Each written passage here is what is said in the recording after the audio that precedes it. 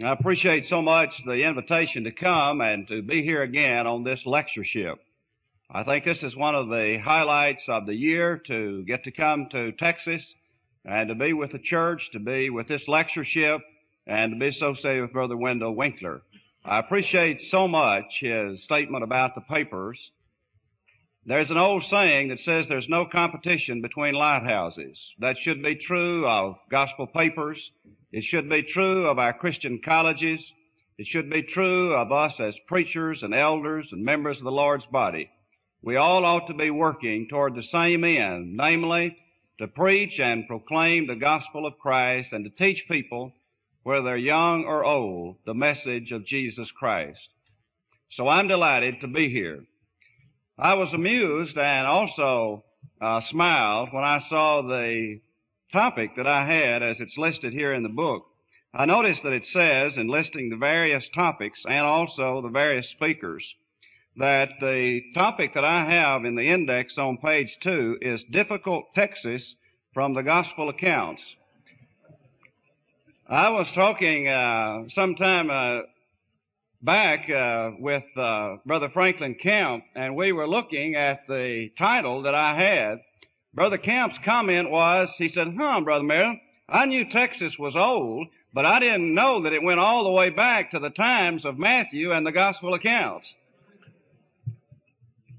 Those things do happen, and we all understand that. Before I left Tennessee, there was one of the brethren that called me and told me a story about Texas. He said, now I know you're going to Texas, and out in Texas, everyone likes to talk about how big Texas is. So he said, I'm going to give you some stories, and he did. And he says, I want you to tell at least some of these stories out there in Texas. One of the stories was, there was a man from Texas that went up to the New England states. While he was there, he was visiting around, and his friends were showing him around. The man from Texas always talked about how big everything was in Texas. So the gentleman there in New England went out and found a New England clam, the biggest one they could find. So during the night, they put it in the room with this guy from Texas. And after a while, that thing began to pinch him, and he began to scream and to carry on, caused a big commotion. They turned the lights on. Everyone came in. The man from Texas was over there saying, what in the world is that over there in the bed with me? And the fellows from New England were just laughing, and they said, why, that's one of the New England bed bugs we have up here. And the Texan looked at that thing, but he wasn't going to be outdone. He just looked over at it and said, small thing, isn't it? There's another story about a Texas doctor. There was a Texas doctor that had various patients coming through. There was a patient that came from Alaska. And the patient came in to the Texas doctor in Texas. And the Alaskan patient, he said that he had claustrophobia. Well, the doctor said, how come? What's wrong with you? Why, the man from Alaska said, I'm from Alaska, big state of Alaska. Said, I've come down here to Texas, and I want you to know this place is so small, I feel closed in, I can't stand it. But the Texas doctor was not to be outdone. He looked at the fellow and said, from Alaska, huh? After you thaw out down here in Texas, you'll be all right, fella. But it is a joy to be here in Texas and to meet and talk with Christian brethren in fellowship and association. I think it's good for preachers to get together, and I enjoy being with other men who try to preach the gospel of Jesus Christ. There's a little story along the way I picked up on preachers. It's one on us. The story is there was a little 6-year-old girl. She went in one day and complained to her mother and said, Mother, I have a stomachache. Well, her mother said, that's because you haven't eaten anything today. If you'd eat something and put some food in your stomach, then your stomachache would go away. Well, the little 6-year-old ate something, and sure enough, the stomachache went away. The next Sunday, they had the preacher over for lunch. He was there at the dinner table, and he complained about his headache. He said, I've got a terrible headache, and I've had a headache all morning. The 6-year-old piped up and said, that's because your head is empty. If you had anything in it, then you wouldn't have a headache. But I guess in the middle of the afternoon at this time of the day, we need at least a few mental breaks, don't we, in order to stay awake. Now, for the next few minutes, I am to discuss the subject of some difficult texts in the book of Matthew. And the texts that have been assigned to me are as follows. Matthew 18:8 says, "Wherefore if thy hand or thy foot offend thee, cut them off, and cast them from thee. It is better for thee to enter into life halt or maimed, rather than having 2 hands or 2 feet to be cast into everlasting fire." Also I have Matthew chapter 18 and verse 10. It says, "Take heed that ye despise not one of these little ones, for I say unto you that in heaven their angels do always behold the face of my Father which is in heaven." Then I have Matthew 19:9, "And I say unto you, whosoever shall put away his wife, except it be for fornication, and shall marry another, committeth adultery, and whoso marrieth her which is put away, committeth adultery." These are the 3 texts for the next few minutes that we'll be examining and looking at. First of all, in a study of the Bible, one should look at the book that he's studying and something about the context. There is a branch of study known as hermeneutics. Hermeneutics is a big word. It simply means the science of interpretation. It is applying common sense to the text of the Bible so that we can understand what is there. There's another word known as exegesis, which means to lead the meaning out of a text so that it can be presented and understood. Exegesis is proper and right. There is another word in the English language, namely eisegesis. Eisegesis means to put a meaning into the text that's not there, that's far into the text. It is proper and right to engage in exegesis. It is wrong, always wrong, to engage in eisegesis. We ought then to lead the meaning out of the text so that we can see it and present it to others. We ought never to put a meaning into the text that's not there in the first place. When you study the book of Matthew, you look first at the writer himself. His name, Matthew Levi, a tax collector. It may well be that he studied business, and he was familiar with business practices, business procedures, and the keeping of records. This man, Matthew Levi, was called by the Lord. He was called by the Lord to be a disciple, appointed an apostle, a witness of the resurrection, and the author, by the inspiration of the Holy Spirit, of the book that bears his name, the first in the New Testament, namely the book of Matthew. Now, when you read the book of Matthew, you look for a phrase and the phraseology that he uses. Like when you read the book of Mark, the word that's used repeatedly is the word straightway. The Greek word is euthus. It means immediately, straightway. When you read the book of Luke, Luke uses the word certain, a certain one, a certain town. One fellow said when he read Luke, written by Dr. Luke, by the inspiration of the Spirit, it was nice to know a doctor that was certain about something, because most doctors assume that it's some kind of virus. When you read the writings of John, you notice the phrase, verily, verily. That's a phrase that's found regularly in the Gospel of John. Now, when you read Matthew, the key phrase is the kingdom of heaven. The idea of the kingdom of heaven, the word kingdom is from basileia. The kingdom of heaven is the church. It's the reign of God in the hearts and lives of men and women. It's when we submit our will to Jesus Christ. And Christ, through His law, reigns in our heart. Also, when you read the book of Matthew, there is another phrase that you look for, namely, after He had finished these sayings. And when you read the book of Matthew, this actually can serve as an outline for the speeches that are found in the book of Matthew. For example, when you read the Sermon on the Mount in Matthew chapters 5, 6, and 7, after the sermon, the text says, after He had finished these sayings. Then when you read in Matthew chapter 10, the instruction that Jesus gave to the 12, at the end of that, after Jesus had finished these sayings. Then you read the 7 parables of the kingdom in Matthew 13. After that, you have the phrase, after Jesus had finished these sayings. Then you have the current chapter, Matthew 18, the one that we're looking at. And at the first part of chapter 19, you have the phrase again, after Jesus had finished these sayings. And then the Olivet Discourse in Matthew chapters 24 and 25, after He'd finished these sayings.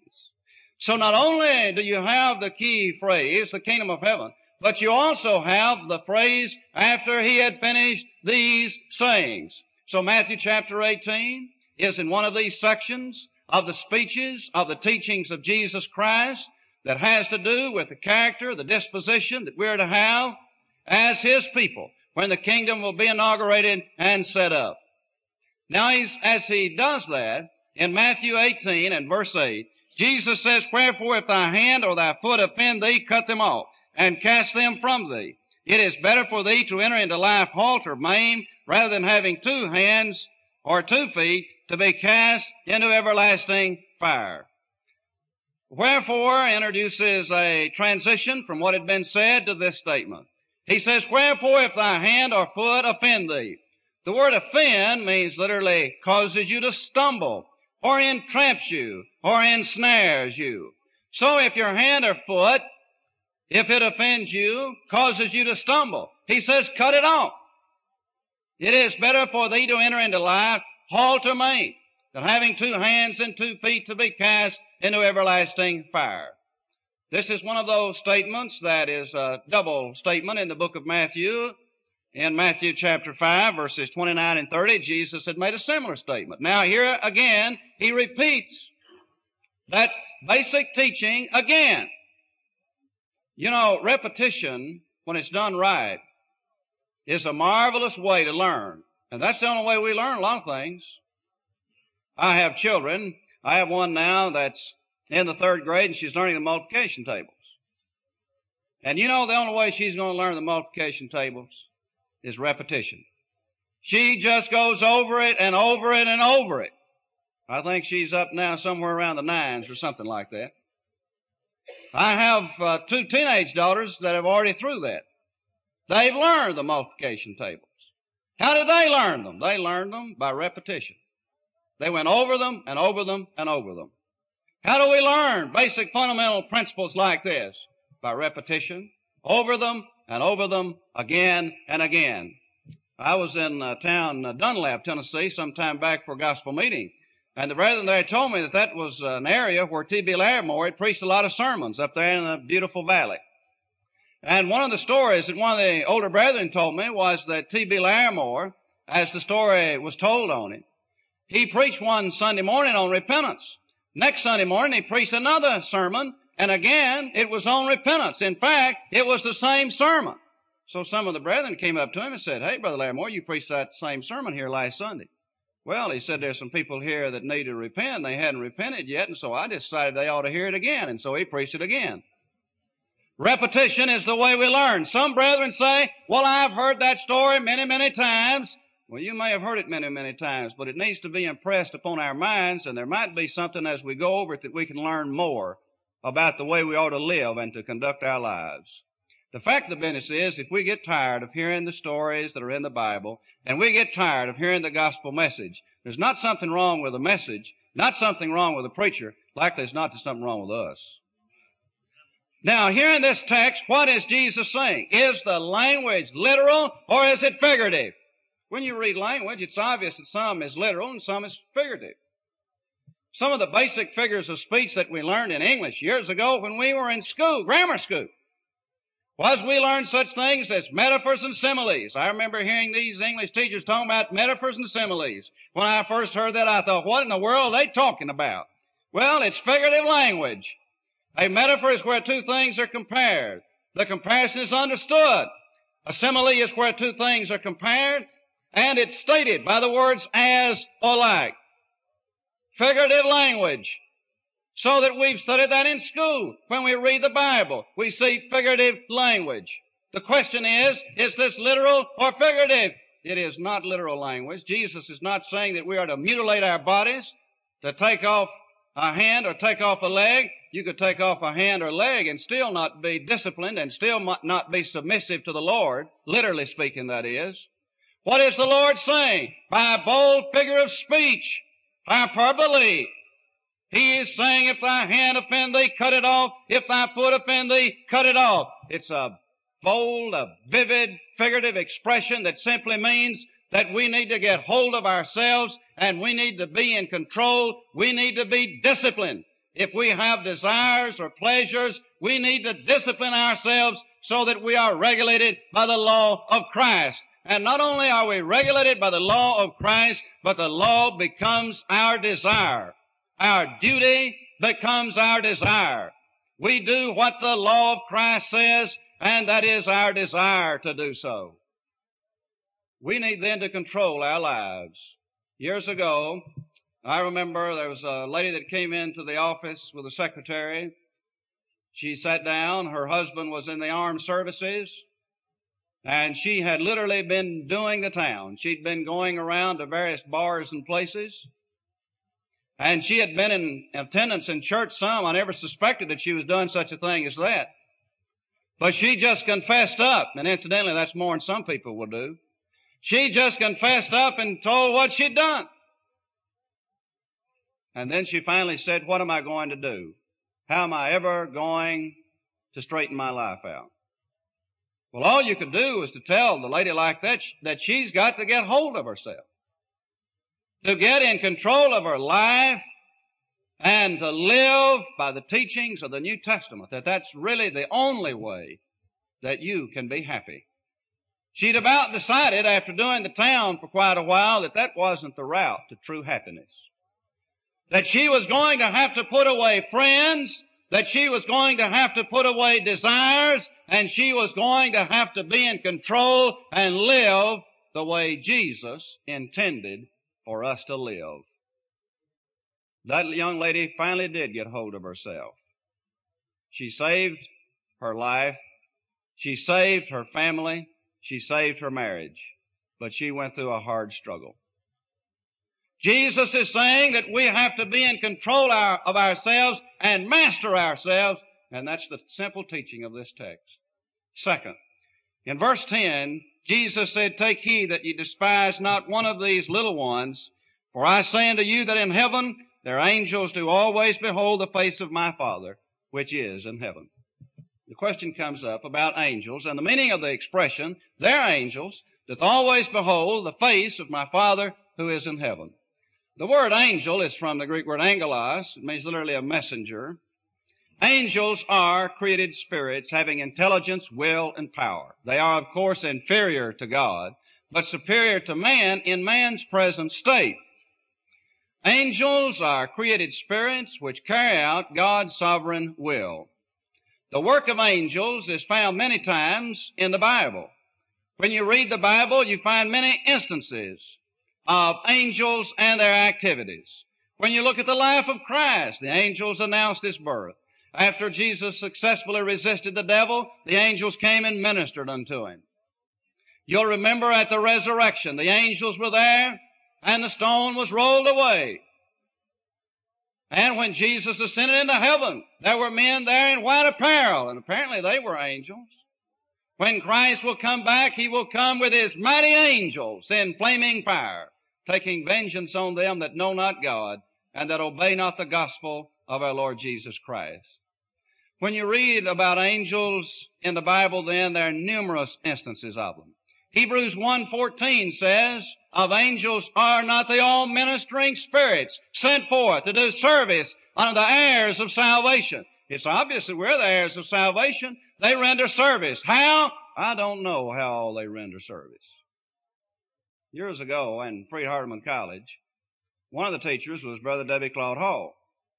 When you went to Brother Hall's class, he was of the old school. He called the roll and you had to stand up. You stood up. Everyone else was sitting. And he'd ask you some question. It might be about anything. And usually by the time he was through, you felt like you were about an inch high, and you were not sure you were even an inch high. Brother Hall could take the starch out of people quicker than anyone I ever met. But Brother Hall had his way, and he was on up in years, and as the days went by, all of us, I think, just fell in love with him. We felt he was the grandest fellow there was. Brother Hall would sometimes be asked a question that would be difficult, and he'd say, the answer to that question is, I don't know. He said, there are some questions we do not know, and there's no use to try to say that you do know. Angels minister to the heirs of salvation. Yes, that's a fact. How do they do it? I don't know how God does it all. Is God doing miracles? No. That's taught plainly in the Bible. But angels serve. They serve the heirs of salvation. They serve under God's direction. Some time back I was preaching a congregation, and a fellow that had been having a little trouble. When I relate the story, you can see what kind of all trouble he was having. He'd been having some trouble. He said he was in the hospital, and he said he was there in the bed, and there on his pillow popped up an angel. And the angel began to talk to him and carry on a conversation with him. After a while, that angel popped away. He was gone. He asked me, what do you think about that? He says, have you ever had a conversation with an angel? I said, no, I never have. Why, he said, they're in the Bible. Why, they're in Acts chapter 8. Why, the angel told the preacher where to go. Why, they're in Acts 10. The angel told Cornelius that he was to send for one, and he did. I said, yes, but that was in the first century, in the age of miracles, and the miracles are not going on now. And the Lord's not having angels talking to us. There are those that think that they see angels, and the angels tells them, turn to the right, turn to the left, do this, do that, don't do that. I don't believe that. Angels are not doing that. Do you believe in angels? Yes. You believe they serve the heirs of salvation? Yes. How all do they do it? I don't know how they do it all. In the next world, we can ask them. Deuteronomy 29:29 says the secret things belong to the Lord our God, but those things which are revealed belong unto us and to our children forever, that we may do all the words of this law. We need to spend our mind and attention seeking to learn the will of God and then to live it. One fellow said, I have more trouble living it than I do learning it, because I can learn it fairly well, but I have a hard time sometimes living by what it says. If we would live the gospel, we'd be doing well, wouldn't we? Rather than engaging in speculations over how many angels can stand on the point of a needle, or in trying to figure out some way that they serve in providence, that they serve, yes. How? We don't know. Now, what about guardian angel? The phrase guardian angel is not in the Bible. It is derived by some from this text. Roman Catholic theologians have it. It's listed when you look at the standard reference books, the dictionaries. It is a position of Roman Catholicism, not stated as an article of faith, but is held by them.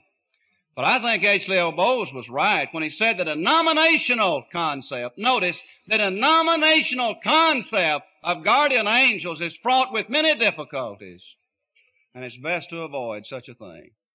Lipscomb and Sewell in their questions and answers come out with the same conclusion, that the denominational concept of guardian angels is fraught with many difficulties, cannot be substantiated nor proved. That there are angels, yes. That there are many angels that carry out God's will, yes. But how they do it and what they do, we just don't know. In Luke 16, we have about a man that was righteous that died, and he was carried by angels into Abraham's bosom. Angels must do many, many marvelous and wonderful things in the service of God. And we should be content with reading the text of the Bible and answering the questions that are there. The third text that I'm to deal with is Matthew 19:9. Whosoever shall put away his wife, except it be for fornication, and marry another. Whosoever shall marry her that is put away, doth commit adultery. This passage is one that we need to read carefully, and we need to preach to our people so that they can understand it.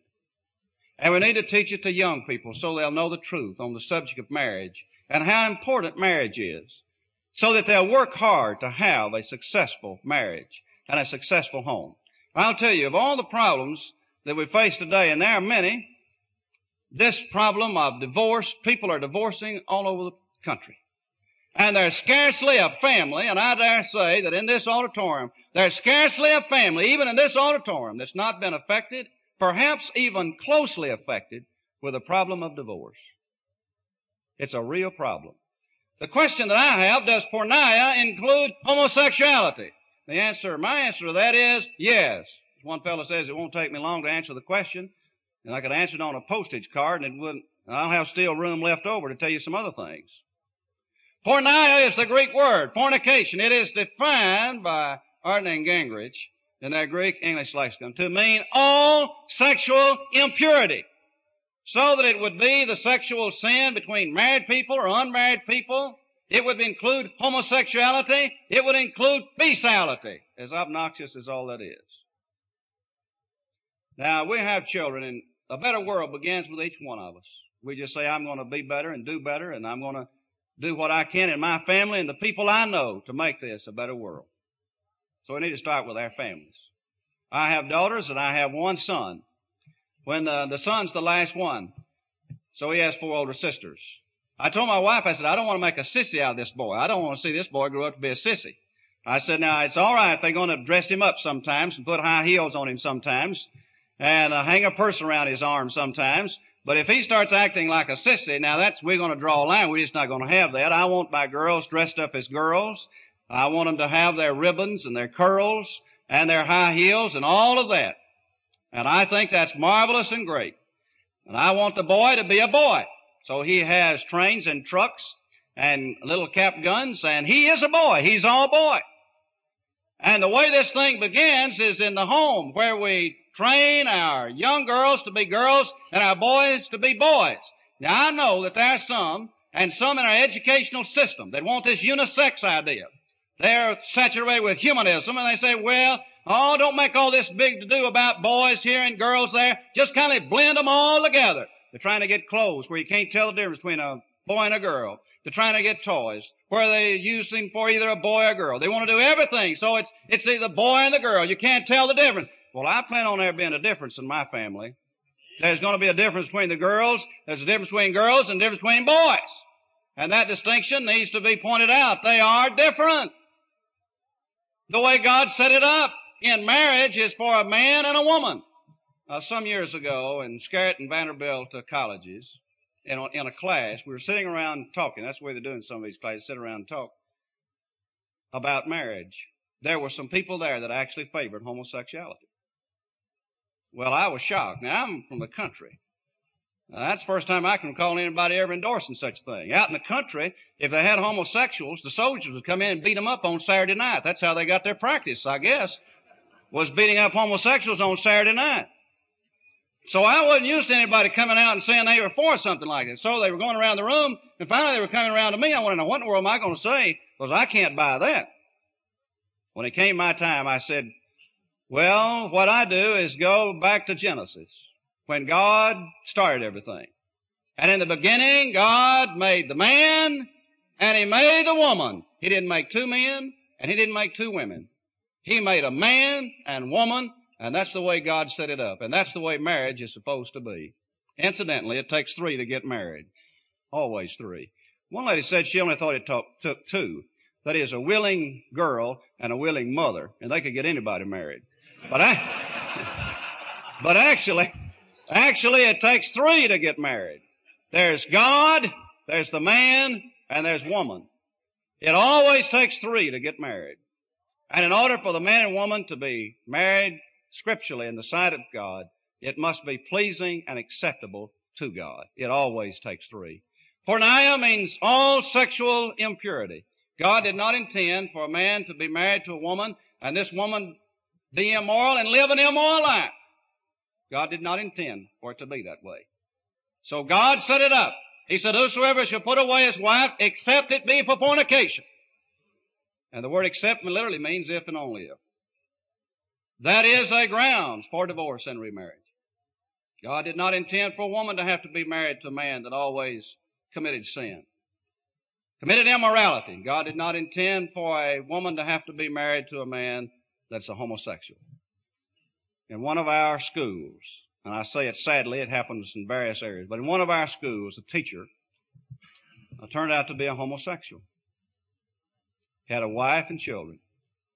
Finally, when it all came out, and things like that usually finally come out, when it finally came out, he left that town, went to another town.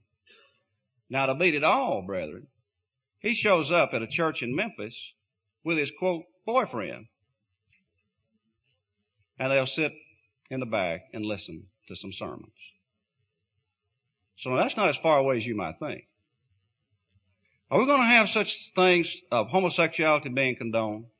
A man on television in Nashville, Tennessee, said he thought that it's the abuse of homosexuality that's condemned, not homosexuality itself. Now, we're not trying to stop anybody from coming to church, obviously. But when they do come to church, we need to make sure we teach them that homosexuality is a sin. It is wrong. Lesbianism is a sin. It is wrong. And we need to start with our children and train them, the boys to be boys and act like boys, and the girls to be girls and to act like girls. and to have the decency that Christian young people ought to have, so that marriage can be a happy and wonderful thing. One man said, I didn't know what happiness was till I got married.